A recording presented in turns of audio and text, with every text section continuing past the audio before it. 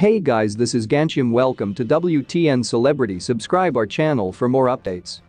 What do you say to a man who had an impact on a city, a school, a program, thousands of fans and hundreds of players through decades of success and a national championship?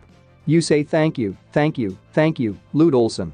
589 thank yous for the number of wins he had at Arizona.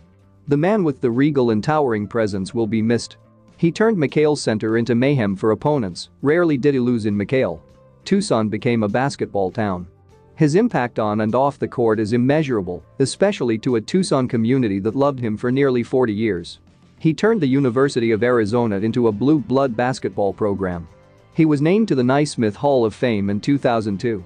He was an icon, said Cedric Dempsey, the man who brought him to Tucson in 1983, in hopes Olson would work the same magic in Tucson as he did in Iowa City. He brought credibility to the program. He was the best basketball coach in the conference for years. His success helped us get other coaches as well. Robert Luther Olson, the man everyone knew as Lute, passed away Thursday night after a lengthy illness.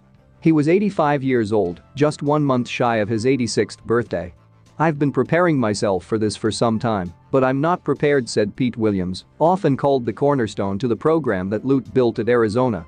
All I can say is that I am who I am because of him. He is my rock, my go-to when things are tough, and my vow has always and will continue to be to make him proud, and I do that by living my life the right way and treating people the way I expect to be treated.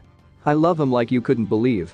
Craig McMillan, Steve Lavin, Lute Olson and Matt Muehlbach, photo courtesy Steve Lavin, as many players have through the years of blood, sweat and tears. And there are plenty of tears from many as news broke earlier this week that he was in failing health. In fact, he had been ill for some time, taking his fight into overtime, maybe double overtime, after suffering a stroke in 2019. He had been a fixture at UA basketball games throughout his retirement but stopped going to games after that stroke in early 2019. I lost my coach, father figure, and mentor, former UA All-American Damon Stoudemire said on Thursday night. This is a hard pill to swallow. Steve Kerr, one of Arizona's favorite sons and former UA greats, tweeted, "It's hard to put into words how much Lute Olson meant to me. He was an amazing coach and a wonderful man. Being part of the U of A basketball family changed my life forever. I will never forget Coach O, those awesome nights at McKale Center and all my teammates. Thank you, Coach, I love you." Kerr's teammate Tom Tolbert, and one of the players who brought funny angst to Olson in the mid-1980s, said, "Lute was someone who taught me responsibility and accountability. As much as we butted heads, I realized he made me not only a better player but a better person.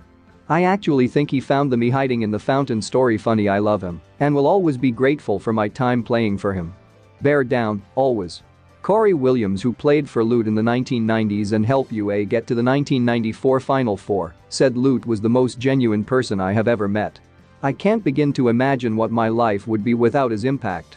From being my coach to being my mentor and friend, he showed me that his guidance and love went far beyond basketball, and it lasted a lifetime."